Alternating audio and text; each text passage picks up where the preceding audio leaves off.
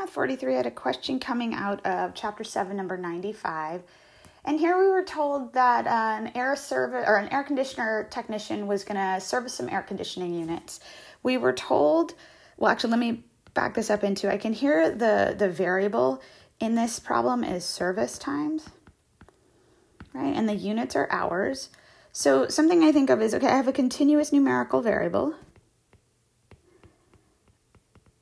And when I think about making or putting together the info for the population distribution, it said that the average time it took a service job was about 1 hour with a standard deviation of 1 hour.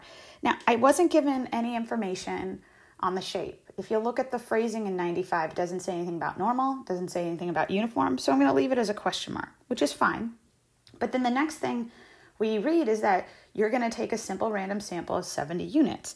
So I'm going to take a sample, and I've got my sample size of 70 units. So as soon as I hear that, I want to think, okay, maybe I'm going to be on a sampling distribution. All right, it depends on where the question goes, but there's a good chance that's going to happen. So you got to think, okay, am I going to be on X bar or am I going to be on the P prime version? Well, because I have a numerical variable, I'm going to be looking at averages.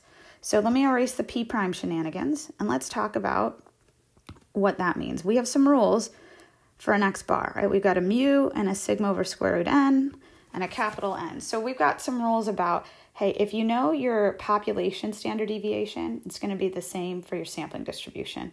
If you know your I think I said standard deviation.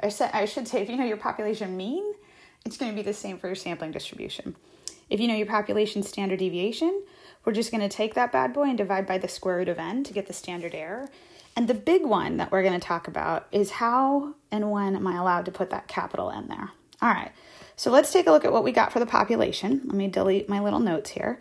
All right, and here, again, keep in mind, this is my population distribution. And let's start to build this sampling distribution. All right, so actually I'll put here, this is my sampling distribution. And distribution, again, funny word, or big word, I should say, for graph. That's what we're talking about as we move through here. Okay, so let me color code this so I am consistent. You see that the population mean was 1, the sampling distribution's mean was 1. All right, we see that the population distribution had a standard deviation of 1.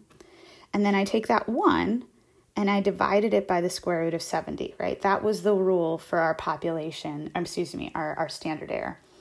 Now, the N, the capital N, the big one, how do I get to put, and let me highlight this better in blue, when do I get to put this capital N here? There are two versions in Meanland. So either your population distribution is stated to be normal or the sample size is greater than or equal to 30. So let's evaluate both of these.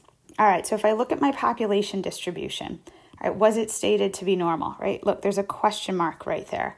So I do not get the first assumption being met. So I don't get to put the capital N on this sampling distribution just yet.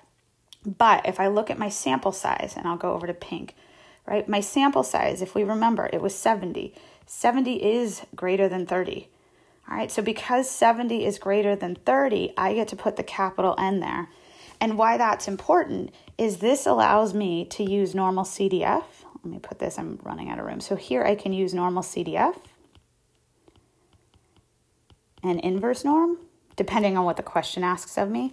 All right, and that'll help me calculate probabilities and percentiles.